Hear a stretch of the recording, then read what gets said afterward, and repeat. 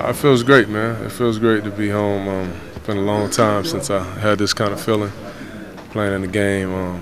Great thing is I'm gonna have this feeling every night. You think it's the second time is a charm? I think so. I hope so. I'm a little different of a player now.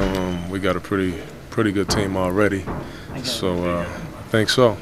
5 points in the first half, and you finished with 15. Did you think you had butterflies in your stomach going into the game? No, not really. I got a little winded. The altitude, had me a little winded. I had some good looks, just didn't knock them down. I hadn't played since last Friday, so I'm just getting my rhythm. I don't, really didn't play that well in the second half. I didn't think, but none of that really matters with me, man. Just the wins and losses. That's all I really care about. Not, how great I play. I just want to win. Chauncey, we talked this morning about an adjustment period and how long it was going to take for you as a point guard to find out where the guys like the ball. And just judging by tonight, we know it's early.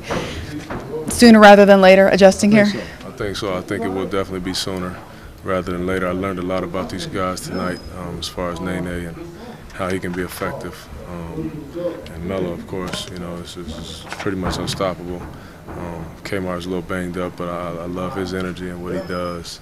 JR's, always the next factor. So I learned a lot, man, about these guys. LK is, we got a lot of weapons. We got a lot of weapons. I think if we can lock in defensively and be on the same page, we can be dangerous. Talking about adjusting, you played in Detroit for a long time. How long do you think it's going to take you to get used to not playing in Detroit again? Well, I'm already used to not playing in Detroit. That chapter is over. That chapter is closed. It was great. I loved it, but that's over. I'm not dwelling on that again. I'm worried about getting used to playing with Denver Nuggets and my teammates. That's my only concern right now.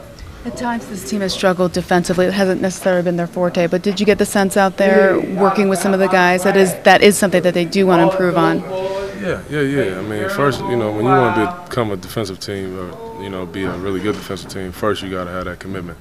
And it did seem like a lot of guys are committed to doing it. Now you just got to work on it and do it right. And be on the string out there, and we'll get there. We'll get there. So you can come home again, so to speak, huh?